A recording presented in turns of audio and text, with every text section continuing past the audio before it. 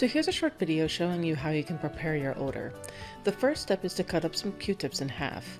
These are the Q-tips that should have the paper straws, not the plastic ones. You want to place these cut up Q-tips inside a smaller canning jar. I use the larger canning jars to actually hold onto the vials of my odor. Once you cut up all the Q-tips,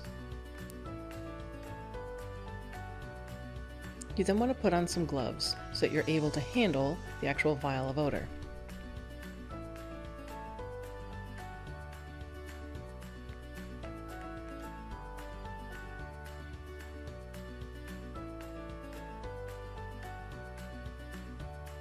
Now you'll notice that the vial of odor doesn't have the dropper inside of it, and that's on purpose. You always want to keep the dropper separate from the vial when you're storing it.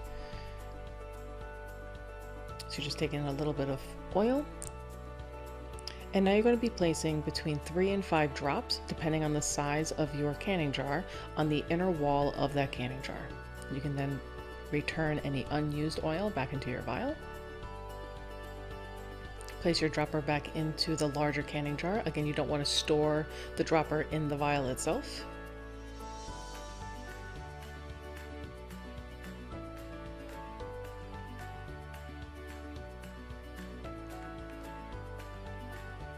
You then want to return the lid to the canning jar that you're cooking, and then once everything is closed and nice and secure, you then want to shake it vigorously for a little bit, and then you just want that to cook for 24 hours before you place it into any of your hides.